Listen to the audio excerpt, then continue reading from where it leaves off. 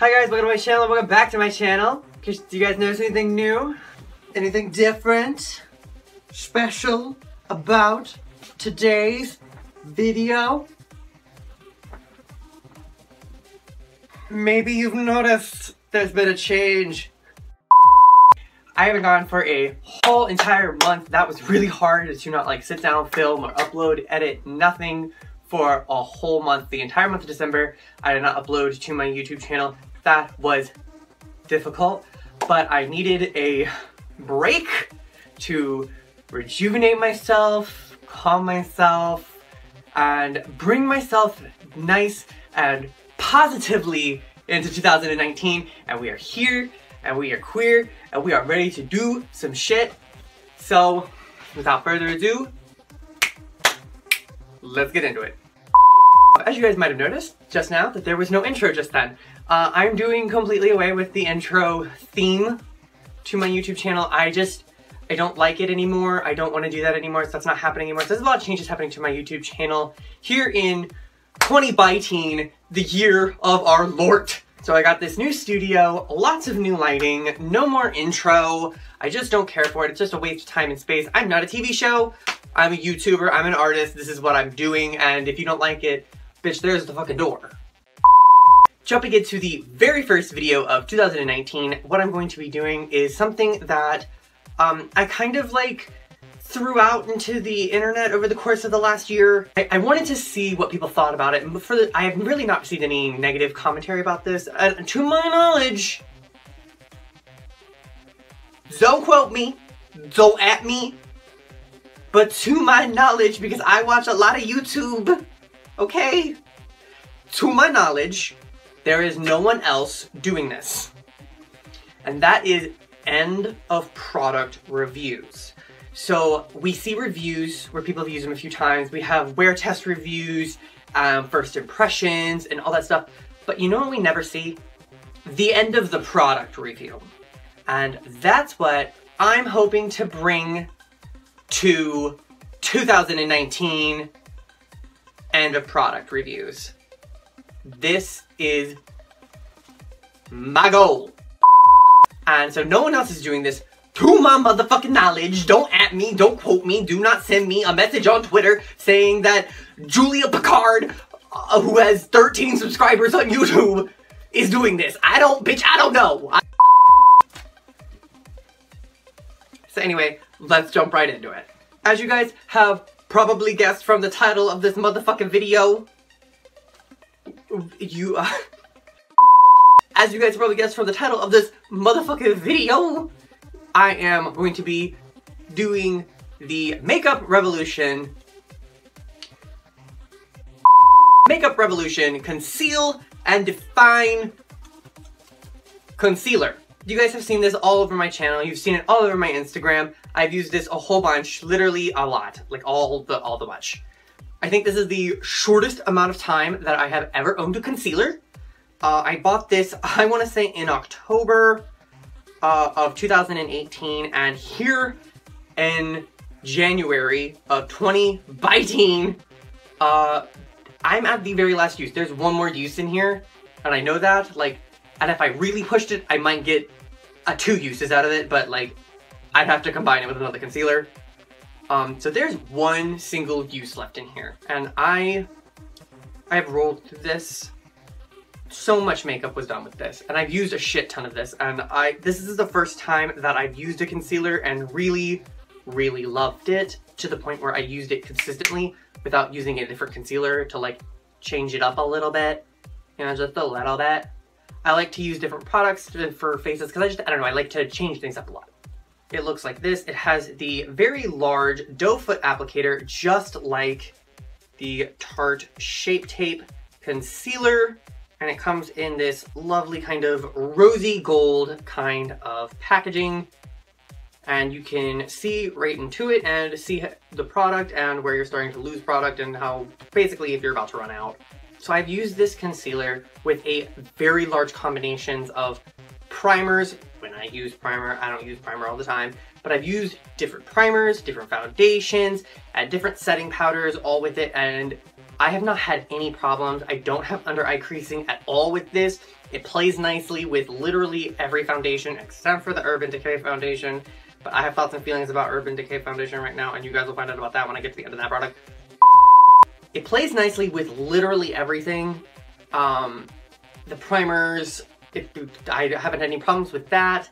I love the color. It comes in like 30 different shades, which is really, really quite nice. I love a good shade range. It blends smoothly. It doesn't dry down very quickly. Like it dries down with just enough time, I feel. I feel like it's like a really good dry time. I feel like it's a really good blendability. And I really want this again. So I'm really upset that I'm at the end.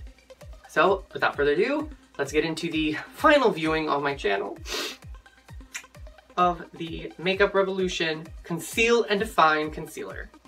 First things first, I'm going to prep my skin using the Burt's Bees Anti-Acne Toner and Moisturizer,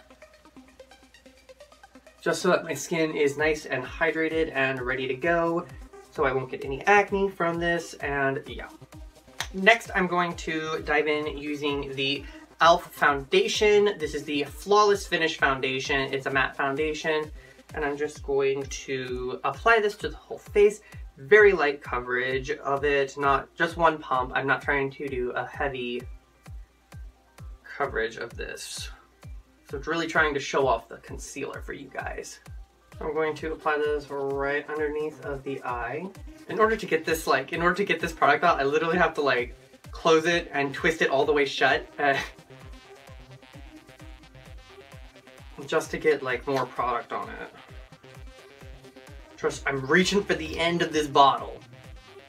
And that's kind of the end of it. And I'm going to dip into the CoverGirl.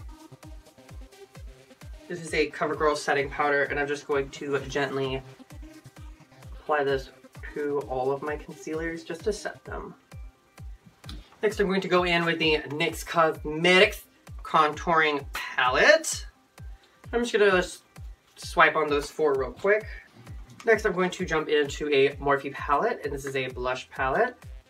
Just going to take two colors right here like that.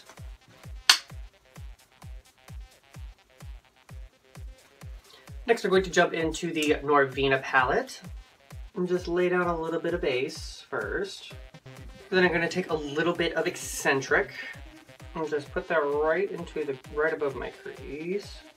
I'm going to take a little bit of Love and just put that on the lower lash line and just kind of smoke it in. That looks so nice. What the heck?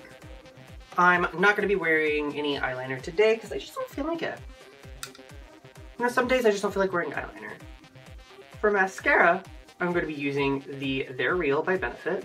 For eyebrows, I almost always use my Forever Magic Cosmetics Brow Pomade, but I think today I'm going to use this NYX Cosmetics Brow Mascara. Because I don't know, I'm just kind of feeling a little bit more of a natural brow vibe today. Before I move on to highlighter, I'm going to set my face a little bit with the Make It Last by Milani. I think this just...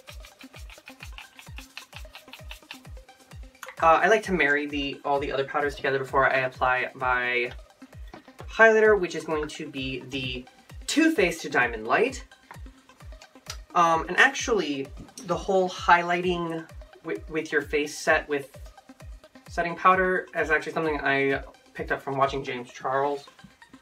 Don't add him.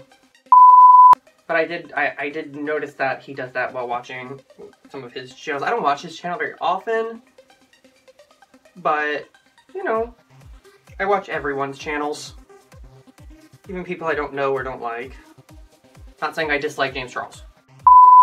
Gonna give my face one more little set.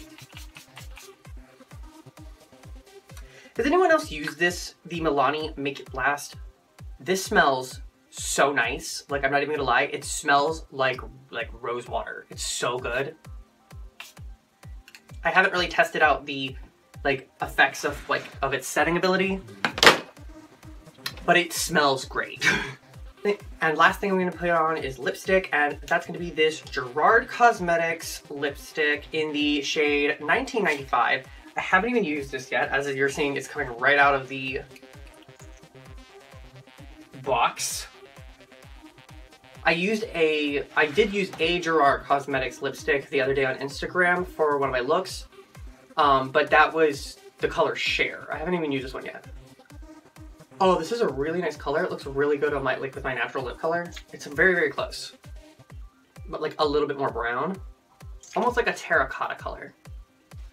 So the final thoughts for the Makeup Revolution Conceal and Define Liquid Concealer is I would definitely buy this again. I love the performance of it. I love the way it looks under the eye, and I love the fact that it is long lasting, can last through drag shows, which is like sweating, dancing, people throwing beer on you.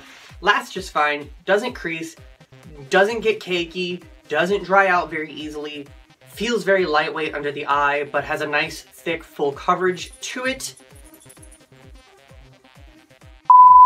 So I would definitely buy it again. I'm debating buying it again because I need to buy other concealers so that I can continue to do these reviews, but I really want to buy this again. Alright you guys, thank you so much for watching. Before you go, make sure you hit that like button, subscribe, leave a comment down below. Tell me, have you used this concealer? Do you want to use this concealer now? What do you guys think about this? Tell me your thoughts on this all down below. And make sure you guys have a great 2019 and see you guys in the next one. Bye!